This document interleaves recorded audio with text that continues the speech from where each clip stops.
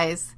So today's topic is all of the histology that we will look at over the entire semester. And if that feels a little overwhelming to you, that probably means your brain is engaged and you're thinking about what we're about to do. All the histology that we're going to cover throughout the entire semester consists of 20 different types of tissue. So really, it's not as bad as it's going to seem. And all we're doing today is identifying the tissues by sight. You should be able to look at a scope, a microscope slide, and identify what kind of tissue is in there. And you don't have to know anything else except the tissue type. And I'm going to argue that by the end of this lecture, you will be ready to tackle that perhaps rather daunting task. So look at this. Where have we seen this before? Theme. Why are we talking about theme number 2 from the last lecture? Well, my friendlies, let me tell you why we're doing this. I want to just review the hierarchy, the organization of living systems. I want to review it because I want you to constantly be thinking about where we are in the organization of the body systems or the human organism. So let's start by reminding ourselves that the organism is the biggest level of organization that we will be playing with in this class. And the human organism is made up of organ systems. And today, we are not looking at organ systems. In fact, we probably might not even mention them. Organ systems are made up of organs. And I'm going to tell you right now that we will look at organs today, but if you don't even think about it or I'm certainly not going to test you on the organs that we're going to look at today because really all we care about are the tissues. And tissues are the groups of cells that work together for a common function, and they make up the organs that make up the organ systems that make up the organism. Tissues are made of cells, and we know that the cells have within them or are made up of cellular organelles. So this is just review, right? You already know all this stuff. Like, dude, why are we doing this? Because histology is the study of tissues. I wish I had better handwriting on this little tablet, but at least it's working today, which is a very happy thing, knock on wood. All right, so histo, we're focusing on tissue land.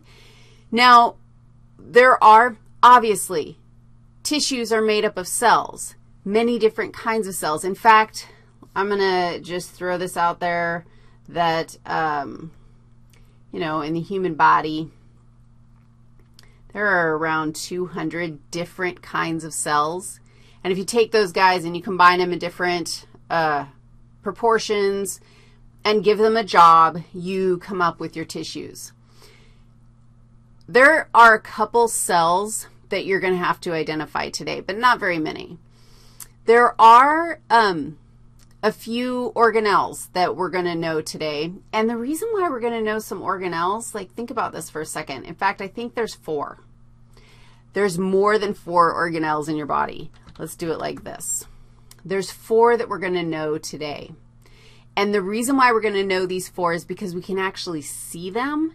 And identifying cells and cell parts that you can see helps you know what's a cell, what's something else, because probably at some point in lab when you're looking at tissues, you're going to be like, dude, it looks like a flamingo vomited in this microscope, and everything is pink. And sometimes it looks like that, and hopefully by the end of class you'll be able to sort of decode the flamingo vomit. Identifying the cell membrane, is something that will help you decode the vomit. Identifying the nucleus.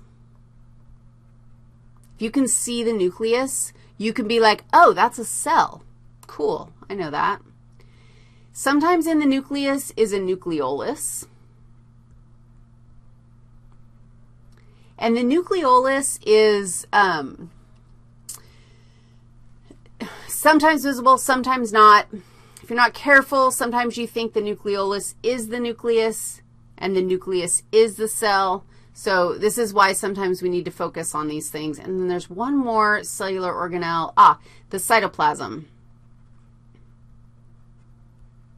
The cytoplasm is just the fluid between the cell membrane and the nuclear membrane, or the nucleus, the outline of the nucleus. And so anything, any space, or you can't really see the cytoplasm, but you know that it's there or it was there in life. These 4 organelles, that's all you're going to need. That's going to help you identify the cells, which are going to help you identify the tissues and see what's going on. Now, what is a tissue? Let's do a definition, my friends, shall we? Tissues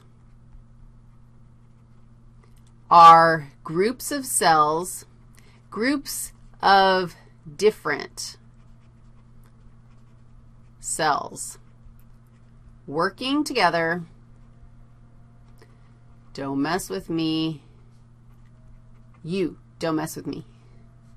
For common function. If there's a group of cells and they're like working together but they're not doing the same job, they're like working right next to each other, they probably are not part of the same tissue. They have to be working together for a common goal. And there are 4 tissue types, 4 big picture tissue types in the human body, and that's what we're going to talk about in today's lecture. The first tissue type is epithelial tissue. Yeah. Epithelial tissue. You know what? Most of the time, especially in anatomy, we do not allow abbreviations, but for some reason we allow epithelial tissue to be abbreviated ET. Epithelial tissues line spaces. And we have a couple, there's 6 different epithelial tissues that we're going to look at. There's actually more of them, and we'll talk about those next. In addition to epithelial tissues, which line spaces, there are connective tissues, or CT. Another one you're allowed to actually, abbreviate. I'm not even going to try to put a, function or a definition for connective tissues, because basically they're crazy diverse. They're crazy diverse in structure and function. Of our 20 tissues that we're looking at today, 10 of them are connective tissues. So half the tissues we're looking at are connective tissues. And you really can't say all connective tissues have this function. You just can't. You can definitely say all epithelial tissues line spaces. Like that's something that if you see a space, you know that there's going to be an epithelial layer right next to that space. Connective tissue, we're going to have to spend some time on it. The next tissue type, muscle tissue. That might be my favorite tissue. I mean, I love them all. But muscles, muscle tissue is contractile.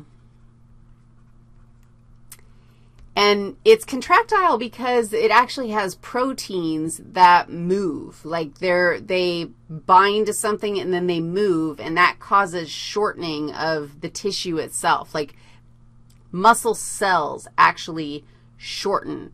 And when you stick one end of the cell on one thing and the other end on another thing, if you shorten it, you can actually move things. So muscle is a tissue for movement. And then our last tissue type is nervous tissue. And don't worry, it doesn't stay nervous all the time. Sometimes it relaxes. Nervous tissue is responsible for coordinating communication. Let's just say communication.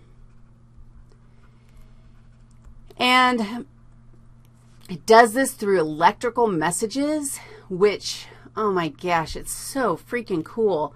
And we're looking at one type of nervous tissue. We're looking at 3 types of muscle tissue. So muscle tissue and nervous tissue, really not a lot of stuff we're going to look at here. All right, so we're going to start out this survey looking at epithelial tissue, and let's start with kind of a broad overview of structure and function.